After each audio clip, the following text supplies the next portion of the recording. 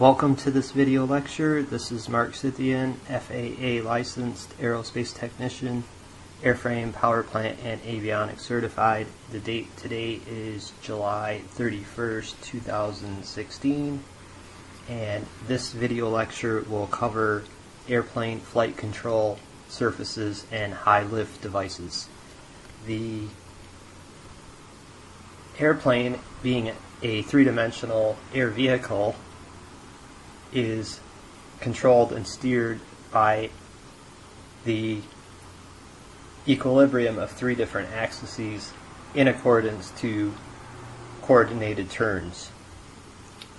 So representing the pitch axis is the elevator, the roll axis, the ailerons, the yaw or directional axis, the rudder. Then comes flaps, which is not considered a high lift device because the flaps increase both the coefficient of lift and the coefficient of drag simultaneously, so they're ideal for landing and takeoff procedures.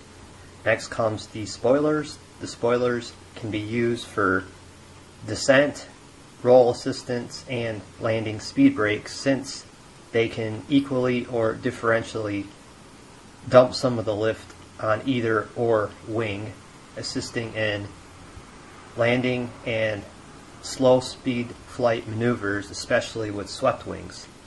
Swept wings do not like to fly very well at low speeds, so high lift devices, flaps, and spoilers can take the place of the descent and roll functions on such planforms. Next are the servo and anti-servo tabs. These are usually used in non-hydraulic applications for amplifying or reducing the amount of force applied to a flight control surface for ergonomics. The actual airplane high lift devices to focus on are the slats. These allow a higher wing angle without the risk of stall, since the slats are on the leading edge of the wing. At the wing angle that exceeds the critical limit, the airflow can then be redirected to the top of the wing without spilling off the surface. Next are the vortex generators. These are fins that are installed so that they make divergent channel ducts, and what they do is they increase the airflow and the eddy current vortices on the top of the wing. Being so lightweight and causing that much airflow and vortices increase, they actually are very efficient high lift devices. It's just that one should make the decision if they want to implement VGs when dealing with drag sensitive applications. Lastly are winglets and wing fences. Though winglets are separating high and low pressure at the wingtips, they also direct wake turbulence that spills off the wingtip lower surface and redirects them into thrust. So technically, since the high-speed airflow at the top of the wing is fenced off, they are considered high-lift devices, because at the tip of a wing the most lift distribution is taking place. Therefore, the stall speed is reduced slightly with the winglets, so it does classify itself as a high lift device. So those terminologies will then be explained here with these graphics. Graphic number 1 here, we have an airliner, and the pitch axis is controlled by the elevators, which are on the horizontal stabilizer on the rear of the plane. This is a conventional empennage, so when the control yoke is moved back, the elevators will come up, causing a force downward on the tail, causing the nose to go up, thus increasing the angle of attack on the wing, increasing climb and wing lift. The opposite is true if the elevators were positioned downward.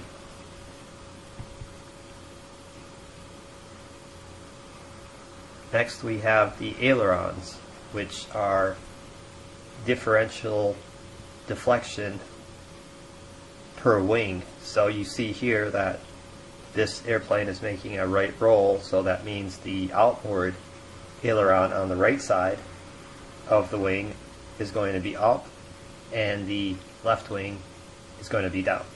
So this causes a differential in wing lift, inducing a roll. However, ailerons need a good horizontal stabilizer because when the initial roll is inputted into the controls, there is going to be a wing twist, but since the stabilization of the pitch axis is kept within equilibrium, the wing twist is then distributed back to the structure, and now a roll can be induced without having the additional torsion stresses added to the wing.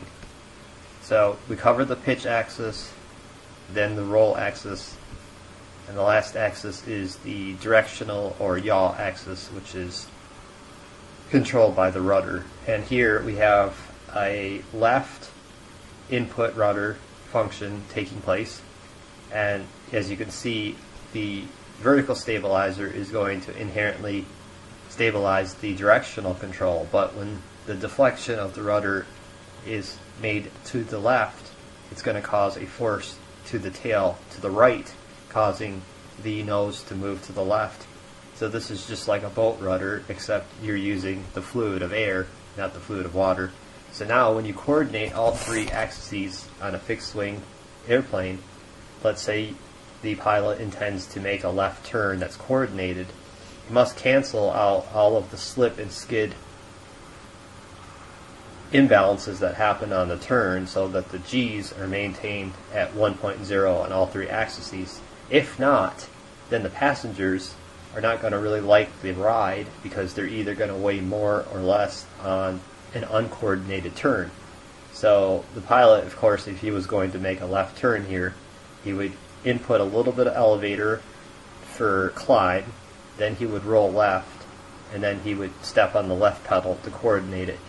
When all three are balanced, there's very little slip and skid, and then it's a nice smooth coordinated turn without excessive positive or negative G's on three axes. So that's what pilots train to do, is to coordinate their axes in accordance to the slip and skid on turns, and then the passengers have a nice smooth ride during the flight. Although today avionics is very dominant on heavy airliners, and digital accelerometers and gyros pretty much measure the slip and skid and coordinate the turns, usually by GPS. However, it is a requirement to manually fly a swept wing and understand how to coordinate the slip and skid axes in accordance with stabilizing G-forces, and as well as knowing how to stabilize the critical angles on the wings. However, a lot of that is not even being used anymore due to auto flight and avionics systems. As a maintenance technician, you will have to take those inputs and then have the mechanical, electrical, and structural translation go back into the specifications.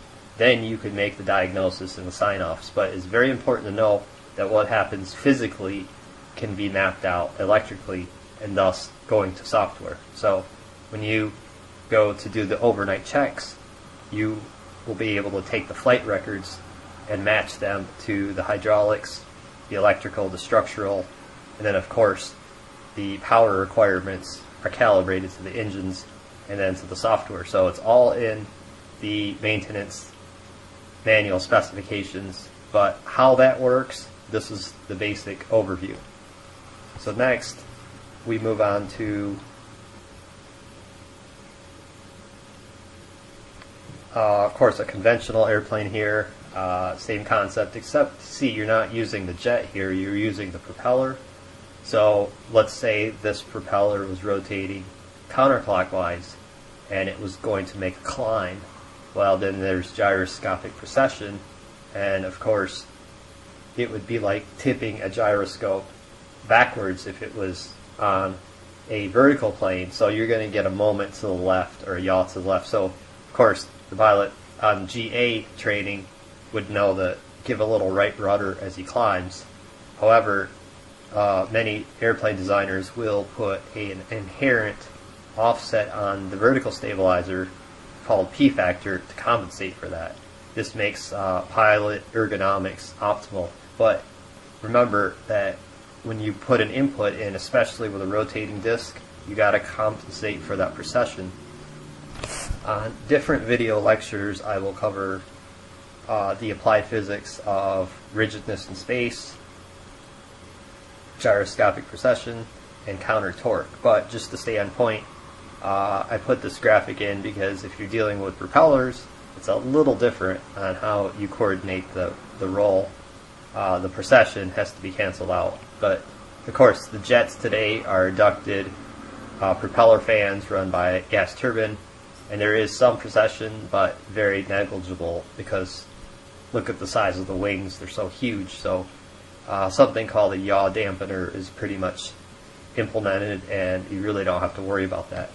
It made actually the large planes easier to work on because the time is very critical, and smaller planes, like smaller older cars, you know, it takes a little more skill, but the concept is similar. Next here. Next we have wing spoilers, and like I said, they can be used equally or differentially to dump some of the lift on either or wing. These come in very ideally during a high altitude controlled descent.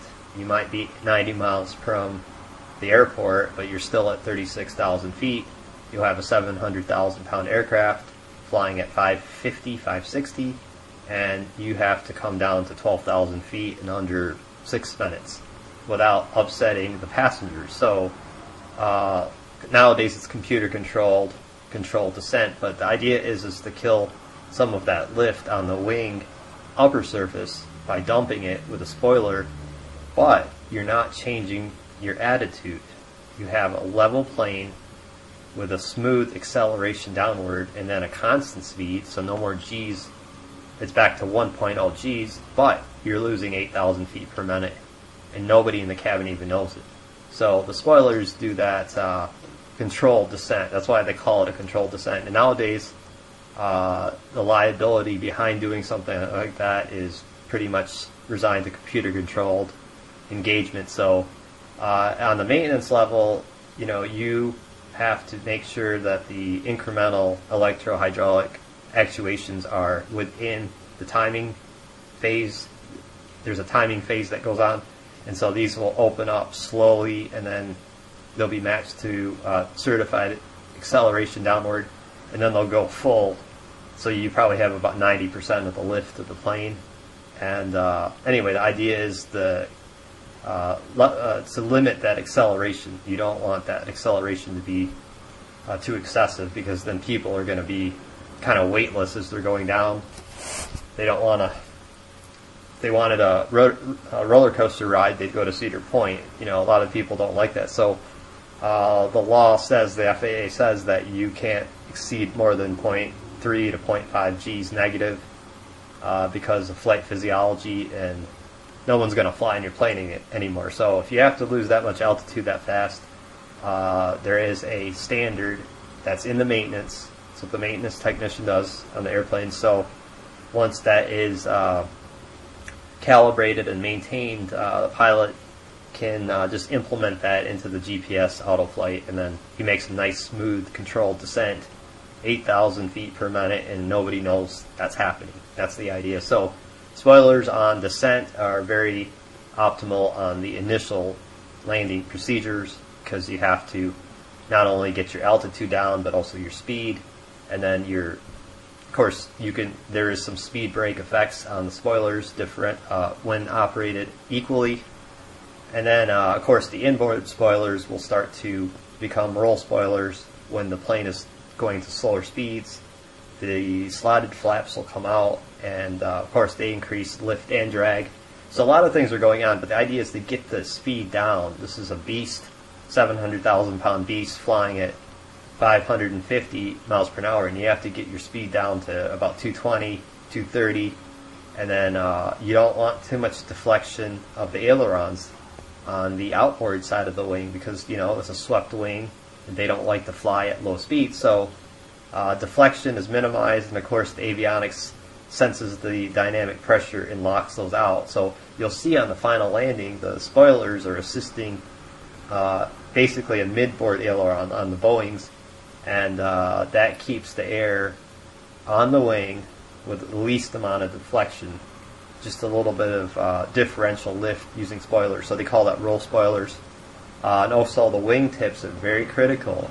On the swept wing, your wing tips are where a majority of your lift comes from, but look at the chord. It's so much lower than it is at the root, and so if you exceed the critical angle on such a small chord, you can have a wingtip stall and then a sudden spin into a crash. So they'll always twist that wingtip negative on the twist of the wing, and that's called a washout. And so you don't see much going on with that outboard aileron. It's all just differential spoiler inputs, and then a lot of gusts of wind and all these things happen. So you have to dump some of the lift on the wings, so you don't have a imbalance in the roll stabilization. And you'll see that on the wing. So the next graphic here, so basically the spoilers have equal lift dumping, differential lift dumping, and then of course on landing they can go full deployment to speed brakes. And like when you land, you can't use the brakes. You have to kill the wing lift, turn it into a land vehicle, put the nose down, and then go ahead with thrust reversers. These small wheels don't like brakes at such a high momentum, mass times velocity, so you got to get the speed down before you really can use the brakes. But in the aviation world, the cardinal rules, don't ever use your brakes, because until you get to a slower enough speed, you let the aerodynamic braking work. So spoilers do a lot of things, and it's very important to understand they're not just killing the lift, they also can be used for steering and differential roll in place of ailerons. So easiest way to understand this is just look at the pictures here. So you have a controlled descent happening on an Airbus here, and both wings of course have their outboard spoilers deployed at whatever the computers detect the glide slope to be. Let's see here. We have roll spoilers here assisting the aileron. This one's a Boeing here. Looks like a 3.7, and so this is trimming the wing roll at the final landing procedure here. It's got its flaps out, and so